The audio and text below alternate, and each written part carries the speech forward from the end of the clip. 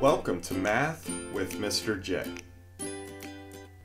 In this video, we're going to take a look at how to compare fractions. And as you can see, there are 4 comparisons on your screen, and we're going to go through each of these 4 in order to get this down. So let's jump right in to number 1. And for number 1, we have 3/8 and 13/16. So the first thing you want to do when comparing fractions, check to see if they have a common denominator. If so, it'll be pretty easy to compare the 2 fractions. If they do not have a common denominator, we need to find one and rename those fractions. That way, it'll make it very easy to compare when we do have a common denominator. So let's take a look. We have 3/8 and 13/16.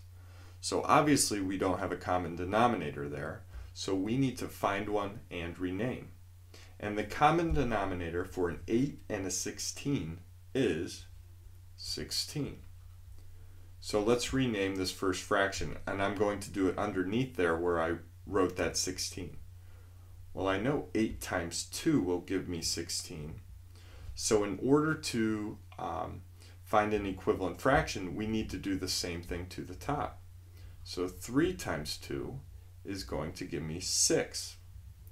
3/8 is equivalent to 6/16. They hold the same value, so I did not change the problem. I just renamed with that common denominator. The second fraction, 13/16, already has a denominator of 16, so I do not need to rename or do anything to that fraction. Now that we have a common denominator, it's very easy to compare.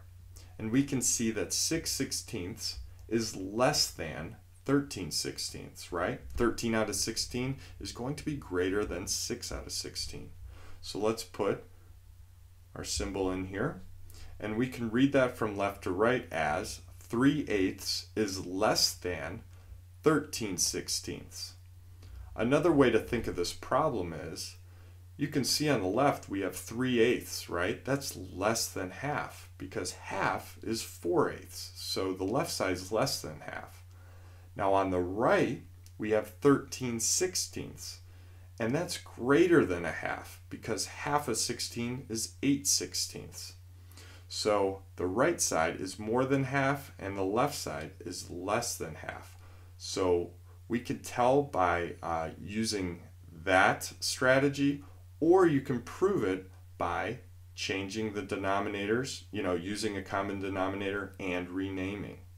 So let's take a look at number 2 here. We have 2/12 and 8/9. We do not have a common denominator, so let's find one and rename. So for 12 and 9, your common denominator is going to be 36.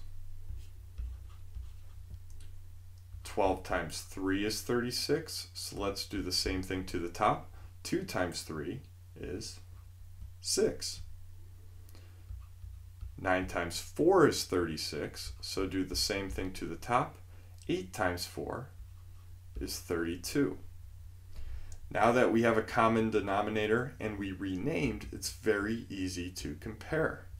6/36 is less than 32/36. And let's take a look at the original problem again. Now 2/12 is less than half, right? Because 6 out of 12 is half, so obviously 2 out of 12 is less than 6 out of 12. So the left side is less than half. And the right side, half of 9 is 4.5. And we have 8/9, so we're well over half. So the right side, right off the bat, we could see is more than half, and the left side is less than half. That can also help us compare. But again, we proved the comparison when we found a common denominator and renamed. So let's take a look at number 3. Now, both of these fractions are over half, so we can't use the benchmark strategy here with these fractions. So we're going to need to find a common denominator and rename. So 3/4 and 6/8. So we have a 4 and an 8. and our common denominator is going to be 8. Now that second fraction, 6/8, already has that denominator of 8, so we do not need to do anything. We're going to leave it as is.